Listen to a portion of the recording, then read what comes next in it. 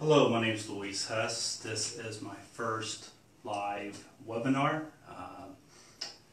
Please bear with me as we try to work out the kinks of this type of technology, and hopefully this will go as smoothly as I expect it to be. So, to give you a quick introduction, my name is Luis Hess. I am the owner of Hess Law. We primarily specialize in immigration, real estate, and business law with some civil litigation as part of our practice. What I'm here to do today is provide a quick introduction as to how to immigrate or how to do immigration through real estate investment. What I would like to focus on today is both E2 visa and L1 visa. E2 visa is a treaty-based visa. That means that the United States has a treaty with whatever home country the potential applicant is from. So if you're from Canada, from Mexico, there's a treaty that allows somebody from Canada or from Mexico to come to the United States and get a non-immigrant visa. If you're from other countries such as India, there is no such visa available because there's no such treaty between the United States and India.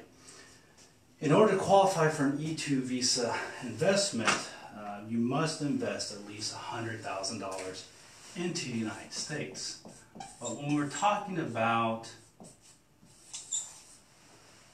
real estate investment, it's not just, the investment itself doesn't include your own home, it doesn't include homestead. What it means is that you're investing in multiple properties. We have been successful in getting E2 visas for clients who have purchased 4 or more properties. It can be apartments, it can be commercial properties, it can be residential homes. The homes have value. Easily $100,000 is something that most people are going to meet during that period of time as they're doing the investment. But what's more important is the quantity. And part of the reason is that you can hire additional people to help manage the property. You can hire a manager, you can hire maintenance people, you can hire multiple employees or contractors. And the reason that's important is part of the E2 visa investment requires that not only are you investing capital into the United States, but the investment itself is creating jobs.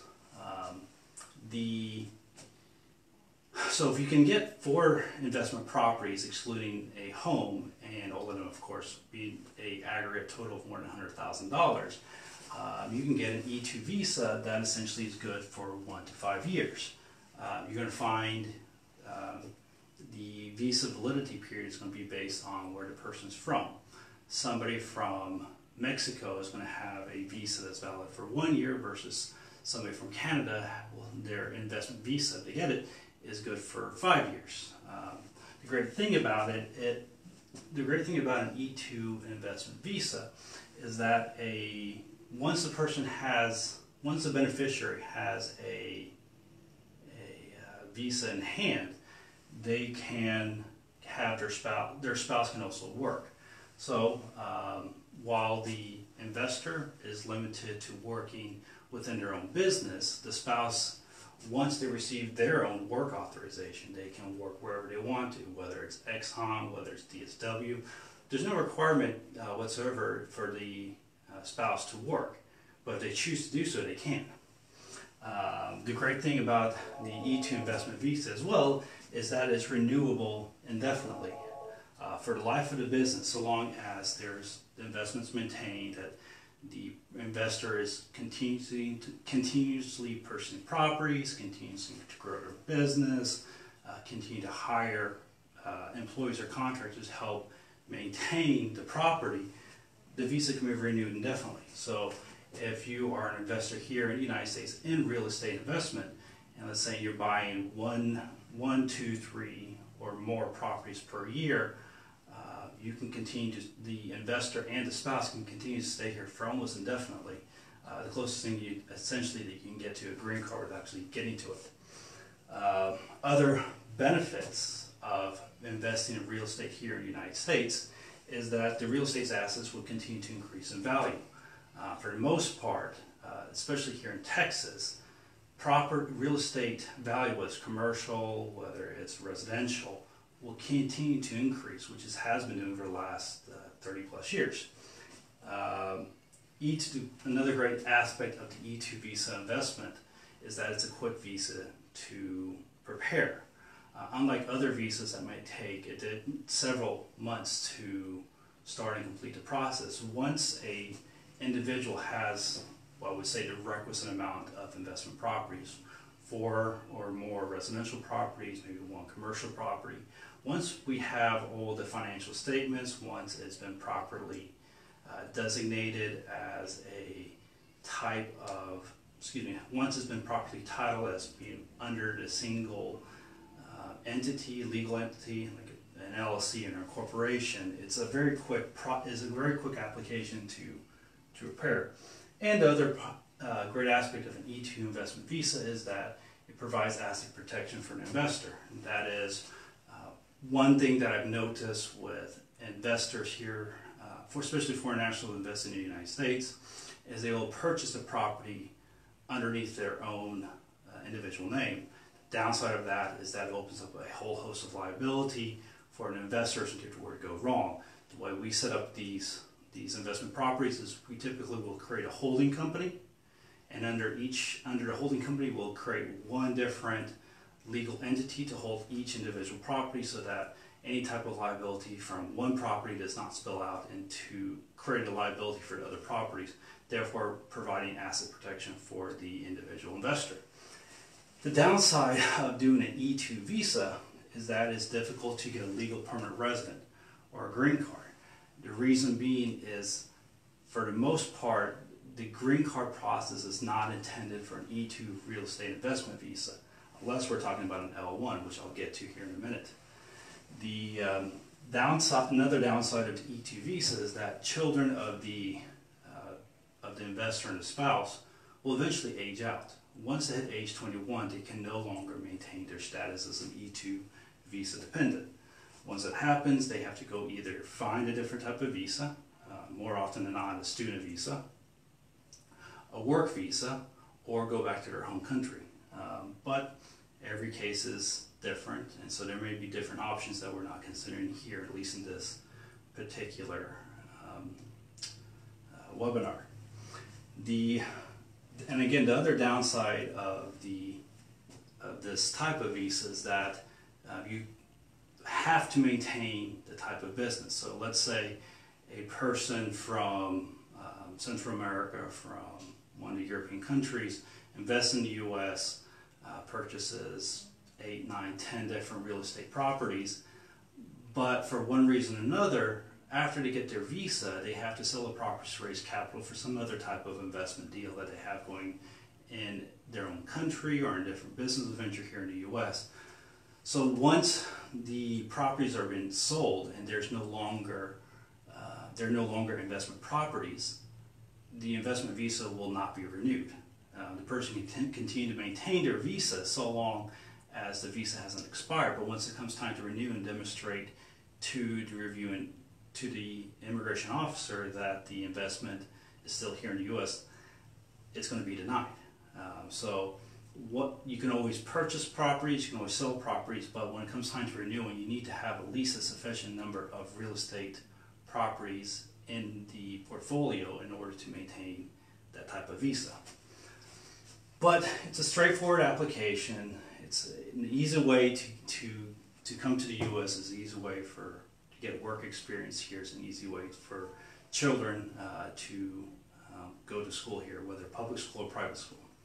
L1 visa is an interesting aspect of real estate, immigration through real estate. We have clients who have real estate management companies in their home country. People in Cancun, people in Veracruz, people in Puerto Vallarta who have multiple properties that they maintain under some type of holding that they have in their home country, like an SADCB. So they have already demonstrated knowledge of handling real estate investment properties. And if they're looking to expand, they can actually create a brand new company from their home country, wherever that happens to be, whether Mexico, whether Canada, whether somewhere in Central America, their home country, and they're opening a new company here in the U.S. So let's say they have investment properties in Cancun, Mexico. Let's just go with that for the moment as an example. They want to expand their reach. They want to invest here in the U.S. They open up their new company as a holding company, just like we're doing for the E2, and then buying additional properties, which we put as subsidiaries. So essentially what we're doing is we're transferring the owner from their home country to here, and that's called an L1A visa transfer. The L1A's requirements is that the person must be in a management position for at least 1 full year, that is 12 months, in the last 36 months in their home country, and that they have a real and existing business in their home country, which can be demonstrated through tax returns, through an organizational chart, through brochures, through letters of references from customers or clients that they handle. And they essentially want to do the exact same thing here underneath the same type of legal structures. So a parent company is to a subsidiary. Once they're able to do that, open a business, have an office, have staff, that visa is initially good for 1 year, then it's good for 2 years, and 2 years, and 2 years, for a total of 7 years. The benefit of this visa is that while assets do increase in value, it does provide a possibility of having a green card. For at least purposes of this demonstration, the green card requirements are the same as the L1 requirements. That is, there is a company that the foreign national works for in their home country. The person is working in a management position, and that the company does have employees, does have sufficient assets, has sufficient reasons for having a company here in the U.S. that's doing exactly more or less the same type of work. In this instance, real estate investment. While the individual is is working within their business, working in real estate management, the spouse can also get work authorization, just like in the E2 visa. And again, just like in the E2 visa, the spouse does not have to work in the same business. They can work for Baker Hughes, Shell. It doesn't matter. And on top of all that, there is no requirement to do there's no requirement for the spouse to actually work whatsoever. If the spouse chooses not to, that's fine. There's no requirement by immigration. And just as much, the children of the investor and the spouse can come to the U.S. under the same type of visa. They can go to school, elementary school, middle school, high school, university, until age 21. Once they hit age 21, they age out, which is, again, a downside that you'll see here with the E2 visa. The difference being is that as soon as the individual comes here in L1, as soon as they have sufficient staff, as soon as they have sufficient real estate investment, it's easier to apply for a green card, which once the investor applies for a green card and obtains it, everybody else in the family will obtain it, so long as either it's the spouse or children under age 21. If the green card comes after a child turns age 21, the child is unfortunately out of luck.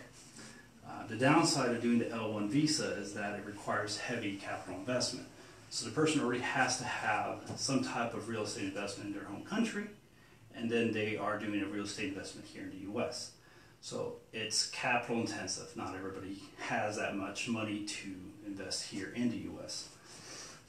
The capital doesn't necessarily have to be cash from the investor in terms of their own cash. They can still take out loans. That's still allowable for both the E2 visa purpose and the L1. But the other downside is that the documents must be translated, all documents must be translated into English from whatever home country they're from. So L1 starts here in the United States. We file with Immigration Services. All documentation must be in English. So it's in Hindi, it's in Spanish, it's in French, it's in Mandarin Chinese. all of that has to be translated. But once the L1 is approved, the L1 visa is typically picked up in their home country. The E2 can be done here in the U.S. as a change of status, or it can be done as a visa application at the U.S. Embassy or consulate, whatever the rules are for that particular country. So the entire purpose of this quick webinar is to provide some information about how people can get a non-immigrant visa through real estate investment under an E2, or an L1 visa, which can eventually turn into a green card. But of course, all of that is based on the specific facts and circumstances of each individual case. If you have any individual questions, if you'd like to set up a consult, please give us a call at 281-205-8540. Again, my name is Luis Hess. Thank you very much for attending today's webinar. Any feedback that you can provide, I'd certainly like to hear so that we can improve on future webinars that we'll be hosting in the future. And I appreciate your attendance today. Again, my name is Luis Hess. Telephone number is 281-205-8540. And if you have any questions, please give us a call and we'll be happy to help. Thank you.